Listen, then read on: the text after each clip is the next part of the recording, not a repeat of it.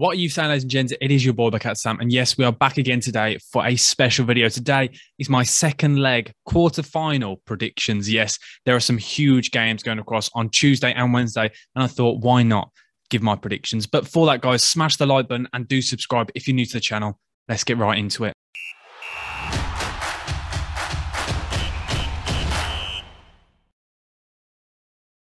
So our first game is at the Allianz Arena. It is Bayern Munich hosting Villarreal, and Villarreal really surprised a lot of people.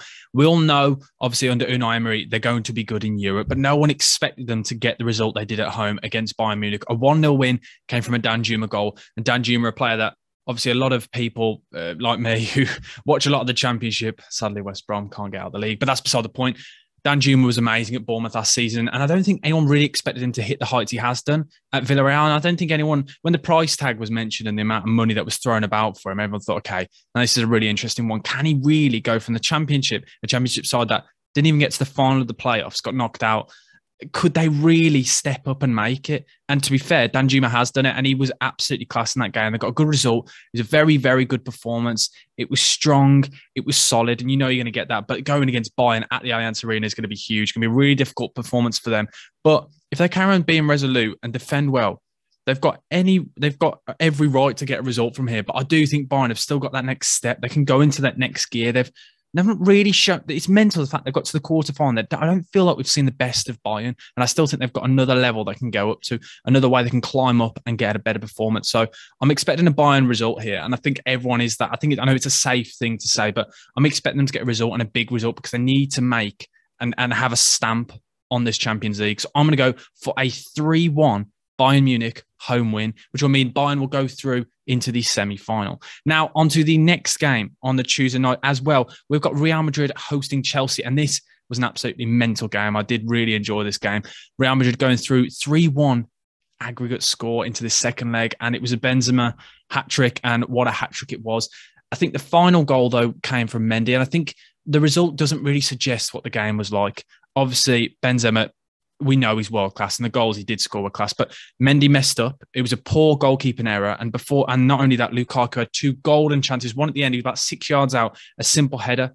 If it had taken those chances, I know these are if, buts and maybes, but this result could have been so different.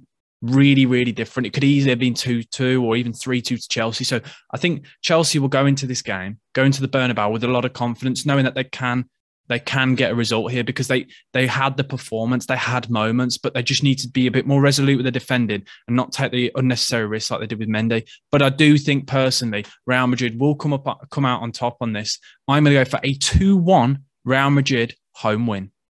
And now on to the third game. This is the one that I enjoyed more than any other game, purely because I don't know what it was. I just love watching Diego Simeone's side. It's so interesting. A lot of people say, oh, it's dull. It's 11 men behind the ball, but it's quite interesting watching how they press and how they counter. Yes, they didn't counter too well. They had 0 shots, which is absolutely mental. Man City dominated play, but Man City really struggled to break down this Athletico side. And not only that, they've got some big games. They had the big game against Liverpool in the league, which was another absolute cracker. But Pep Guardiola has got the squad that he's got so much depth where he can rest players. So it's going to be a really interesting game. I do think Man City are going to go to Athletico and get a result here, because Athletico, as much as they will sit back, I presume Athletico will sit for probably the first 60 minutes and then go for it in that last half an hour. Hopefully, they can keep it down to a 0-0 and then take it to that last half an hour, because that's what we usually see with Athletico sides. But I do think that will play into Man City's hands, because when the game becomes more open, players like Mahrez or Grealish will have more space, and De Bruyne will have more space to operate in, to do the things that they do, the creative style of play. So I do think Man City are going to win this one. I'm going to go for a 2-1 Man City away win. And then the final game at Liverpool, Benfica, aggregate score of 3-1 to Liverpool, and that was away from home, and this time at Anfield. You know what it's like in Champions League nights midweek.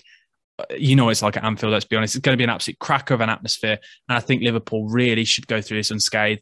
And I think Benfica have done amazing to get as far as they have done, but this Liverpool side is just unstoppable at the moment. And you saw it against Man City this weekend. The thing is, I don't think they played very well against Man City, and they still put 2 past them. It just shows you they've always got goals, and that's one thing that they will bring in the many. I'm going to go for a Liverpool 2-0 home win. And that is it for my Champions League predictions, guys. Please smash that like button and do subscribe. Comment below your thoughts and everything about the Champions League. It's going to be good. I'm absolutely buzzing for it. But yeah, thanks for watching, guys. BucketHatSam over and out. Thank you. Goodbye.